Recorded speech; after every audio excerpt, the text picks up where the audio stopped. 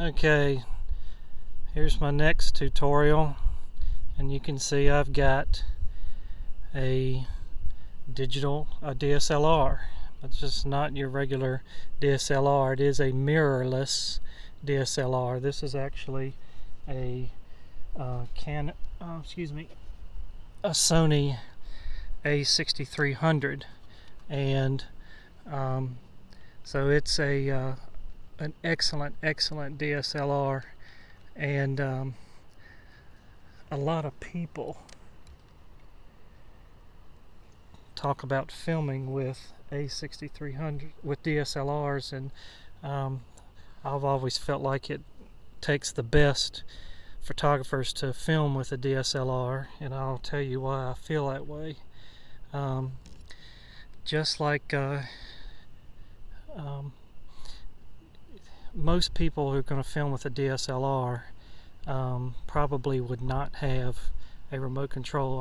I do not know a Canon that can work on a remote control, but without the remote control, you would have to zoom, focus, frame your shot, hit record, and all of those things are just kind of complicated when you're doing this by yourself. If you're going to do this with somebody else, that's a different story, but when you're doing this by yourself, it's a daunting task. So this A6300 can actually use the same Sony microphone.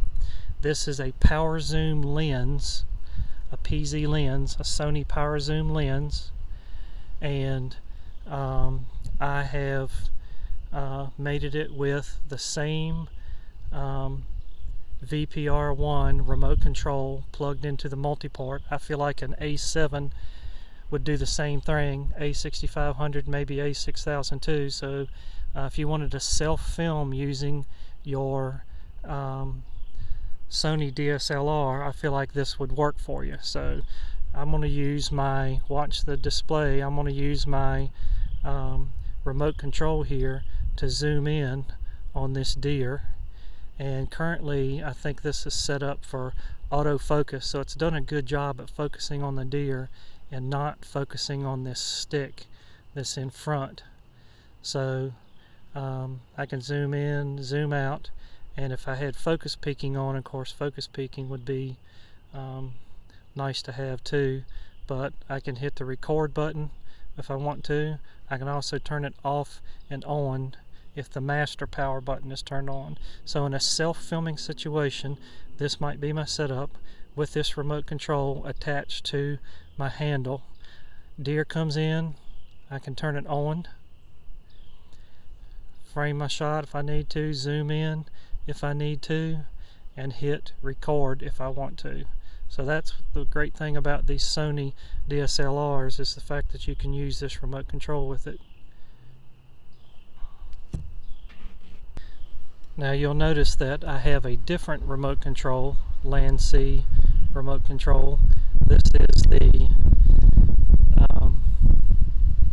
Varizoom VZ Rock remote control.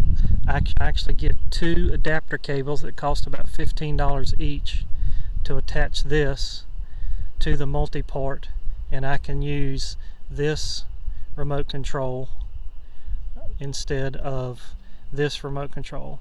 This particular remote control cost me $110 used on eBay, but they're much more expensive than that. So, but this one was only $50.